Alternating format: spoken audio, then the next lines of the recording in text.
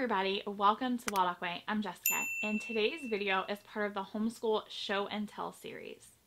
The Homeschool Show and Tell series is hosted by Abby from Rooted in Rest and myself, and it is an open collaboration where we invite homeschoolers from around the world to join us and share their take on a specific topic each and every month.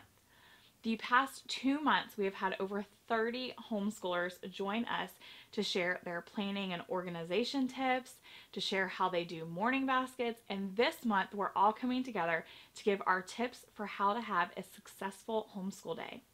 I am so excited to see what everybody else has for their tips because I can always use some tips for my homeschool, and I hope that you guys will check out the playlist that will be in the description box down below to see all of those tips. Here are my 5 tips for a successful homeschool day. Tip number 1 is to start the night before. By starting the night before, it helps to set our day up for success in the next morning. So starting the night before for me means being planned and prepped. And planning and prepping is not like this big extravagant thing because I'm not that kind of planner and prepper. It is literally me strewing something, and that can just be like a game or a kit or a box or Legos, something that's going to entertain her long enough for me to be able to wake up peacefully because I'm not a morning person. It is prepping anything that I want to do for the next day, and I don't mean like I said, not extravagant, but literally printing a worksheet if I need a worksheet, or making sure that I have all of the ingredients if I'm planning for us to bake something for a tea time, or all of the things that I need for a science experiment. It also means making sure that we're going to bed in a manner, we don't necessarily have a set bedtime, but going to bed at a time that's going to make sure we get enough sleep. I promise you, there is nothing that will ruin a homeschool day more than a mama or a baby who have not had enough sleep. Like, that is hands down the easiest and quickest way, at least in our homeschool, to ruin a homeschool day. So that is my tip number 1, is to start the night before. Kind of set yourself up for success for the following day. Tip number 2 is to have a routine, not a schedule. We do not do a schedule because we may wake up at 9 a.m. today, we may wake up at 11 a.m. tomorrow. I do not have a schedule. I don't think they work, at least not for our family, but I do like to have a certain rhythm or routine to our day so that I know kind of what we're doing next, and Emily knows kind of what we're doing next. Like, she knows that we wake up and we do morning basket, and then we move to the table, and then she might have an online class, and we tell her the night before if she's going to be having one, and where that fits into our day. But we have kind of the same rhythm or routine to our day, and that makes it very easy to just do the next thing and know what the next thing is without having to have this big giant plan, or without having to oh, it's 10 a.m. we need to be doing this. It just is so much easier to just kind of have a flow to your day. Like, just kind of have these big chunks. Like, for us, it's morning basket, and it's table time, and it's lunch, and it's afternoon activities, and then bedtime basket happens, and we just kind of have these chunks in our day that happen in a specific order at no certain time, and it makes it much more peaceful to not feel like you're falling behind, and to also know what to expect and make sure that everything kind of has a place. Like, I know where everything's going to fit. Like, if it's writing, it's going to be during our table time. If it's like meditation or something like that, that's going to be in our bedtime basket. Or it's kind of nice to know that there's chunks that places in our day that things can fit into, and that just brings me peace of knowing I don't have to overplan and I don't have to stress, and it brings Emily peace of knowing what's coming next and what to expect in her day. Tip number 3 is to be flexible and go with the flow.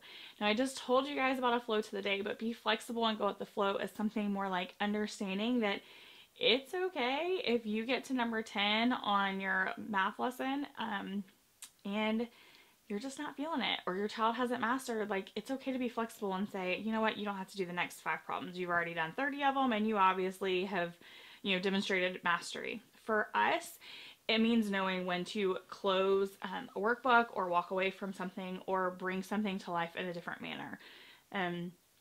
So we do a lot of game schooling, and being flexible means, at least in our homeschool, like swapping a game out for an actual written lesson, or knowing when we can move forward and knowing when we need to kind of dwell on a certain topic. It's knowing that she's not ready for the next thing and that that's okay, even though I had planned to do that. And that we need to play a game or do a hands-on something to reinforce this, skill or whatever it is. So it's being flexible enough to say, we did language arts today. It just didn't look like what I had planned that it was going to be. Or we did, geography today because we, I don't know, looked at a map and talked about the different countries, even though that wasn't the lesson I had planned. I promise you, the more flexible you can be in your homeschool, the more successful you will feel and the happier you're all going to be at the end of the day. And you're going to feel like it was a more successful day because you were flexible enough and went with the flow enough to follow your child's lead and go down those rabbit holes. And those are always so, so worth it. Like, in the moment, you might be thinking, no, we really need to get this lesson done, or no, we really need to do what was on my plan. But I promise you, you will never, ever regret one of those just like really awesome rabbit holes you fell down. Like, there is never a time that I have regretted falling down one. So it won't happen. Be flexible and go with the flow. And eventually, at the end of the day, you'll be like, man, that was a successful homeschool day. Tip number 4 is to make learning fun. Let's be honest, nobody is going to have a successful learning time or day if you are bored to tears, yourself as the teacher and your child as a student. Like, how is that going to be successful if you are bored to tears or you're not having fun doing it? And there are tons of different ways you can make it fun. Knowing your child and what appeals most to them is probably very helpful here, but there are ways you can make it fun for yourself, and there are ways you can make it fun for your child. For me, Emily is an auditory learner. Most of you guys know that, and I am visual. So when we first started, the math curriculum that appealed to me the most was things like horizons, because it's colorful and it's spiral and it just was pretty, and when I flipped through it, it made me happy. But that didn't work for Emily because there was no auditory proponent in that for her. She loved Life of Fred. And I'm not saying anything against it, but to look at it, for me as a visual learner, that was boring. It's just black and white. So one of the simple things that I did to make it a little bit more fun for me is like colored in the pictures that were there in black and white, or highlighted the chapter titles just to bring color to it, to make it pop, to make me happy. And that was something simple. Emily didn't need that. She was already having fun because she loves Life of Fred, but it made it more fun for me. And that is totally okay. Learning and homeschool is like this entire family journey, and I think everybody needs to be having a little bit of fun along the way.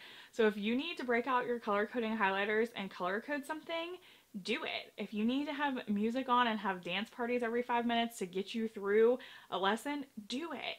Do whatever it takes. Have brownies with math, or put chocolate chips at the end of reading fluency worksheets. I used to do that for Emily all the time to get her to practice reading. Do whatever it takes to infuse just a little bit of enchantment into your days, because the learning should be fun. Tip number 5 is more about how to have a successful homeschool career versus a successful day, and it is knowing when to call it quits. As a homeschool mom, we have all, myself included, had those days where we pushed a little too far, or we went a little too far, and we wished we would have called it quits sooner.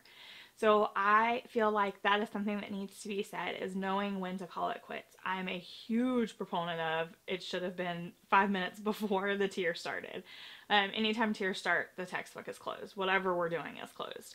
That's not something I want. I don't want that associated with learning or homeschooling, and that's just not what we want. But knowing when to call it quits, knowing when to try something to turn it around, knowing how to turn around a bad homeschool day, those are all things that I think help make for a successful day or a successful homeschool career, is knowing your child well enough, knowing how to stop while you're ahead, knowing how to, do something to turn it around. And I actually have 5 tips for turning around a bad homeschool day, so I will link that up here for you guys. Obviously, my number 1 tip is games. If you, are having frustrations that are pushing too far, pull out a game on the same topic. And that is always a huge one for us in our house. It may not be for you in your house, but know your child, know a way that you can turn around a bad homeschool day so that you can turn it into a successful homeschool day. And also just know when to call it quits. Like, it is okay to just totally call it quits. And that can actually be a success in itself because you saved a homeschool day from becoming bad by calling it quits. So while that may not be the kind of day you want to write down in your journal, like, man, this is a homeschool win, that is still a successful homeschool day because you quit while you were ahead and you didn't make things worse, and you didn't do something that you're going to regret in the long run. Don't forget to check out that playlist in the description box where you can find even more tips for a successful homeschool day. And I would love to hear your tips as well. So please leave your tips for how you have a successful homeschool day in the comments down below.